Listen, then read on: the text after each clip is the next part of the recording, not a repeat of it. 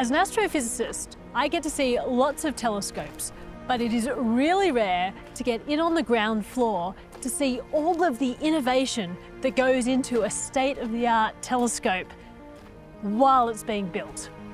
I'm so excited.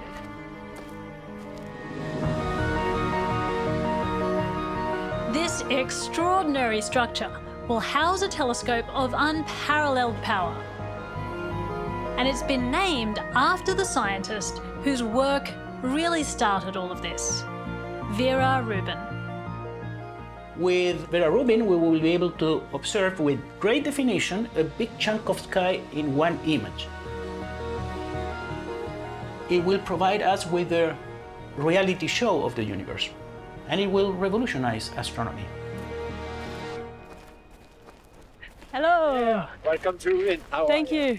Thanks for having me. I'm very excited to see this. Okay, well, let's go discover together. Amazing. All right. Engineer Jacques Savard has had a hand in the design of the Vera C. Rubin Observatory from the very beginning.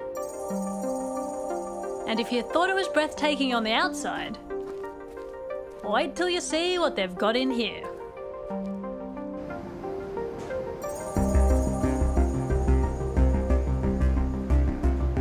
Whoa! That's amazing! The diameter of the mirror, what we call the primary mirror, is 8.6 meters in diameter.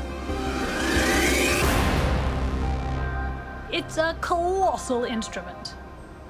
The mirror alone is 4 times the size of Blanco's. It'll see more of the night sky in one go than any optical telescope on Earth or in space. And thanks to its huge, state-of-the-art digital camera, it'll see further too. With 3.2 gigapixels covering its huge field of view, it's the largest astronomical camera ever built.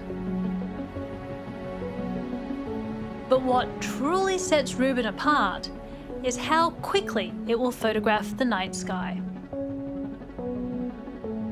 We can go up to 10 degrees per second. That's amazingly fast. It's very, very fast, exactly.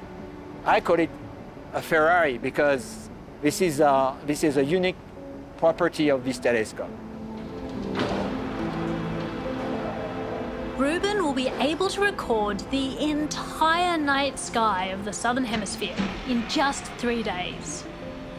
And it will do that every 3 nights for a total of 10 years, creating an extraordinary time-lapse record of our expanding universe.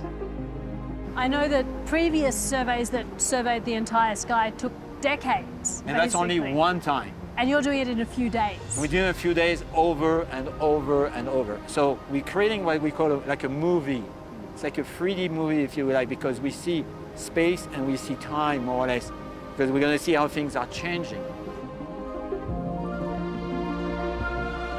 Very few people have the opportunity to design and build and test and commission. So I'm very, very excited about that. It's very, very special indeed.